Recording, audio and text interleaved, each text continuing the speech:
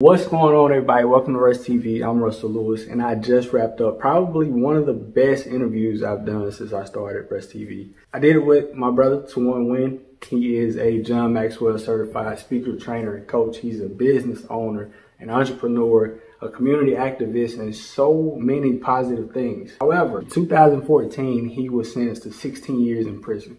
He's a 3-time convicted felon. To me, he embodies what it means to beat the odds. Against all statistics, he had all these things stacked up against him, but he did not allow his past to define who he is and who he has become. So you want to stay tuned for this interview. I am a captain in the United States Air Force. I am an air battle manager, and I created a platform where civilian and military members can connect with the next generation of leaders. I understand the importance of mentorship because it changed my life. I want to make sure that everybody gets that opportunity. So without further ado, welcome to Mentorship Moment. Welcome to another Mentorship Moment. I am joined with my brother, Tuan Nguyen. Man, what's going on, bro? Good to finally connect with you on this interview/podcast, man. I'm honored. Love what you got going on, man. But I'm more excited just with the connection because I love saying this is my pain is a passport. And I know we can go into that a little bit, but that's just something juicy I want to throw out there because how is my pain a passport to enter or connect to someone else's broken border? So I'm just going to leave it as that, man. Nah, we ain't leaving that. Talk about it. Talk about it just a little bit as far as what you mean. You know, just through owning my story, there's power in that. I've spent a lot of years trying to impress people with maybe success or my outward appearance or shiny objects, but truly we impact people through our failures. People want to know your failures. People want to know your pain points. Like that's what connects a lot of people to your story is them saying, man, he's not a perfect leader. He's an authentic leader. And I want some of that because I want to operate in that type of space. You know, are you feeling me on that? I am 100%. Let me tell you why, though, because a lot of people listening to this, they don't know why, right? At a very early age, I was in all kinds of trouble. At the age of 13, I was a juvenile delinquent, single-parent household, college dropout. I talk about all these things, same mindset you have about failure. I had that. I just wanted to impress people, especially the people in my community. So I did a lot of things, a lot of negative knucklehead type things to impress these folks. Looking back, I wish I wasn't that guy, but I'm glad I went through all of that because it pretty much made me who I am. I want to talk about a post you made March 2014 on Facebook. Is that all right? Come on with it. All right, so I'm going to read this real quick. So on March 14th, 2014, I got busted with over 400 grams of methamphetamine, cocaine, and MDMA. I was facing a 35-year sentence because of my previous felonies with drug cases. I ended up signing for 16, and I did 5 on it, and my second parole, and I am still on parole after 9 years. The biggest difference in my life now is understanding. If you don't know what God has placed inside of you, you won't know how to protect it. It's so awesome to find purpose through the pain. Those 5 years were the best years of my life because of my perspective on my failures. My experience in coaching prisoners on the inside has expanded my coaching on the outside. I would have never saw this 20 years ago. Speaking and coaching was nowhere on my radar. God has a purpose for everything you go through. A man's heart plans his course, but the Lord determines his steps. God's not done writing your story. Wow. So where were you during that time mentally after you got busted? Because I can only imagine the fear, confusion, the anxiety, all of that stuff just hanging over you. Well, you know, from this post, there's no mention of me actually going to prison like 2 previous times before that. So here I am. This is my 3rd felony conviction. And so I had multiple drug charges. And these weren't like little minor drug charges where, you know, I got caught with something small. I've always got busted with these large amounts of dope because I was trying to be that somebody. I was trying to find my place of value. I was seeking validation from all the things that I could consume on the outward. And just think about it. How many times did I say, I will never come back to this place? Said that once. I said that twice. Here I am. I got set up by this so-called friend of mine, right? I surrounded myself with a lot of pretty women, pretty scandalous women, to be more correct. But, I mean, that's the type of people I surrounded myself with. And so it comes with that territory. When I got snitched out, I got set up. Here we go down this path where I'm willing and dealing with people that I have I'm dealing with narcotic officers that are pretending to be like these high profile dope dealers. And I'm getting set up by these people that could care less about me. But yeah, man, just when I got busted and I was in the back of the cop car, I'll never forget it, bro. I had my fall partner in the car with me, and he's literally just crying. He's just banging on the window. He's like he was acting like this. I'm like, bro, like I didn't even know that you could act like this. And that's what happens when you're put in a crisis, is what really is inside you will always come out. But you know how I was? I remained calm because I knew it was coming. I knew God's call upon my life at that time was greater than my sin. I knew despite whatever I was doing, there was a place where I knew God would correct me, and I had to quit running. And I felt compelled in that moment to say, okay, God, I know this is coming. I don't know how long I'm going to serve. Have mercy on me. Like, there wasn't no excuses that I was making at that time, because I've made every single excuse. Now it was the time where I said, okay, I'm going to go all in. I'm going to surrender. I know your calling upon my life is greater. Let's go ahead and just rock and roll. Like, whatever it is, just have mercy on me, Lord. That's it. But yeah, that's kind of like where I was at when this all went down, Russell. A lot of people can easily look over that, all of that confusion and pain and struggle and failure, if they have never been in it. I got to tell you, I am so proud of you, man, for changing your life, because so many of us, we allow our statistics to define who we are. But you have completely turned your life around, and now you're helping other people find their passion. So I want to switch gears just for a minute and talk about M21 Empowerment, your business, and what you do. Cool. M21 Empowerment Group was something that I started roughly about a year ago with a business partner of mine, best friend, April Holly. I just had this vision. Empowerment, impact, and transformation are trigger words in my life. Empowerment, transformation, and impact. And if I were to ask your audience right now, what's that one word that really describes who you are? Like, what's that one word that people will remember you by? And if you don't have a word that people recognize you or will remember you by, then maybe you're not operating in your purpose and your passion. Come on. I'm just speaking the truth. Because when most people think about my story and what I've overcome, they think of the word impact. They think about the word transformation. They think about empowerment. And when I have clarity on that right there, I actually become and I start doing that. But you can't speak on something that hasn't happened to you. It's not going to flow. It's not going to flow through you. That's why I'm confident in who I am today. That's why I can say, here, I'll give you this. This is a good one. I can honestly say, hey, I'm the #1 transformational impact coach in the world. Why do I say that? Well, it's part of branding. But guess what? How many transformational impact coaches are there? If you looked it up, there's probably not anybody.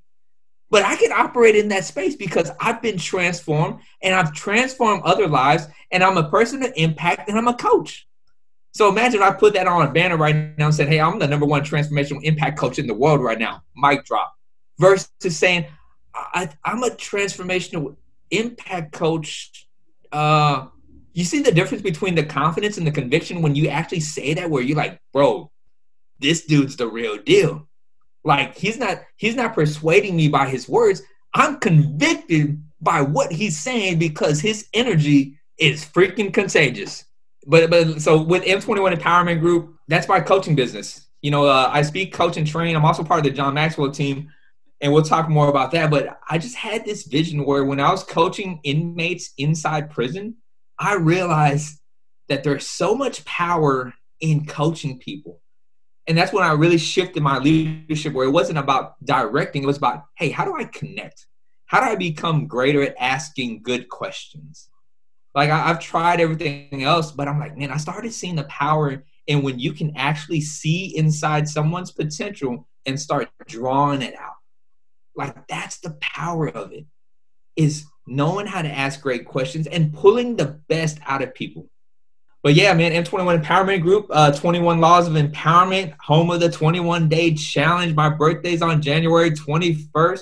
There's a lot of things on branding that. But yeah, man, we started that roughly about a year ago. Had no idea how to even start a business. The only business I've ever had were illegal businesses. So starting off straight out of prison, just with kind of like this vision, like literally I had to do everything afraid, bro. Like, they didn't teach me how to become an entrepreneur inside prison, at least legally. So I got a lot of sales experience selling a different type of product, but now it's like, man, you're a speaker, you're a coach. Now you got to learn how to actually operate in selling now and finding the ideal client. I mean, there's so much I had to go through in that first year of just coaching and speaking, bro. So we are both John Maxwell certified speakers, trainers, and coaches. I will tell you, just being a part of that team, it kind of teaches you and forces you to find your passion while doing the same for others. So my question is, what is your passion? My passion is simply, hey, what kind of legacy am I going to leave behind me? How will people remember me? We started off kind of just talking about that a little bit in the beginning. It's what's that word that people are going to recognize you with? You know, and so how I will be remembered is going to be based on how I serve in this life. And so my passion is, after going through 10 years of prison and realizing that there's so much hidden potential in many people, I want to be that one that's going to be a catalyst for leadership development. 10 years of prison, I've never been in any type of personal growth or leadership development classes. And the reason why I say that is society doesn't see prisoners as leaders, so they will never invest in us to become leaders. And when I saw the impact on leadership development in that culture, I said, ooh, this is my why right here. If it was anything, those 5 years showed me that this was the reason that you were born. You were created with purpose for a purpose, and you're going to be a catalyst for this leadership movement, because transformational leaders believe things that others don't believe. They see things that others don't see, and they inspire others to believe in things and see things that they don't see and believe in. And that's what happened to me. Was I've had people in my life tell me that this leadership stuff's not going to work inside prison. What you got planned with trying to be a John Maxwell coach and all that? That sounds great. How many times have you taken flight and never landed? And in those moments, here's what I want you to know. Your vision will always get tested for authenticity to see if that's really from God. And most people never fulfill their mission, their vision, because they stop at the first sign of opposition. And so my passion is to transform other lives so they can transform others. I believe in living a life of impact. There's so much more outside of you. As I'm developing myself, I want to develop others. I want to be that catalyst where at the end of the day, where Tuan was known as a manufacturer. What do you mean by that? Yeah, he manufactured leaders by the masses through leadership and communication. Remember, this was a process. So the process I went through in really defining who it is that I am as a coach and a leader. And I'll say this, I was transformed through faith, but my level of impact came through leadership and communication. The reason why I'm so fired up about transformational leadership is because it's happened to me. And I'll tell you why. Leadership development and communication is so important is because without that, you can't transfer the potential that you have inside you to the next person. So I say this, I'm a transformational impact coach because I got transformed through faith, but my level of impact came through leadership and communication. 90% of leaders today never develop any other leaders. Why is that? You can't give something that you don't have. You can't transfer something that hasn't been developed. Think about how powerful that is. Most people that are in leadership position just have a title. This is just a position, but they're not transformative. They can't reproduce anything else outside of what they are. And so we might teach what we know, but truly, what are we reproducing?